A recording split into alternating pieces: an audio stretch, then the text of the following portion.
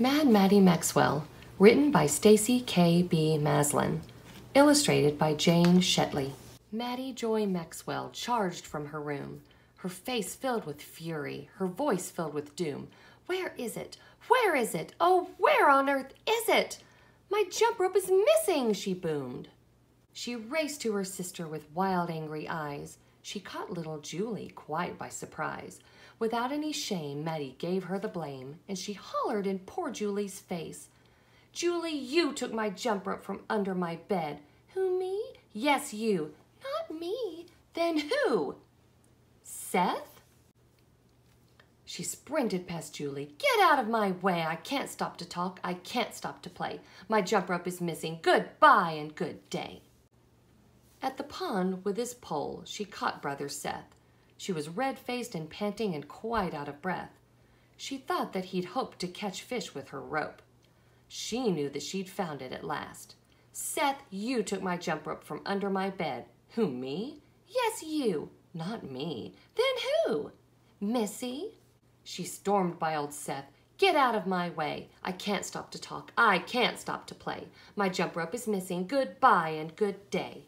Missy, her big sister, so that's how it was. Maddie knew now for sure that she had it because that's how big sisters were, of that she was sure. So she charged all the way back home. "Missy, you took my jump rope from under my bed." "Who, me?" "Yes, you." "Not me." "Then who?" Missy got up from the chair where she sat. "Where are you going?" Maddie angrily spat.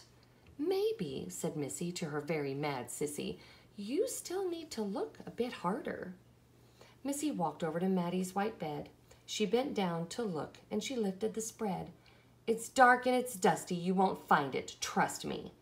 Maddie knew they were wasting their time. Missy pulled out 3 or 4 magazines, a doll, a board game, and 2 pairs of jeans, a crumpled up dress, and a whole bunch of mess. Then she reached to the darkest back corner. "It just isn't there, old Miss Smarty Pants. Where is it?" Maddie shouted. "I gave you your chance." But just as she said it, she came to regret it as Missy pulled out her jump rope. It was there all along, under there in the mess. With all of that junk she never did guess. It was way in the back, under an old paper sack. She hung down her head, so embarrassed. "Seth and poor Julie," Maddie said with a cry. "I've been so mean." The tears filled her eyes. "And you, Miss Missy, my dear big sissy. Oh, no one will ever forgive me."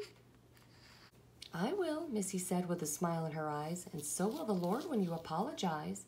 Pray to him first when you've acted your worst, and then you can talk to the others." Maddie got down by her bed on her knees. She prayed to the Lord to forgive her, please. Her heart felt so good, and she knew that she would go talk to her family now. Miss Missy went with Maddie, a sisterly favor. Maddie said, "Sorry," and each one forgave her. With hugs all around and the jump rope now found, Maddie was happy that day.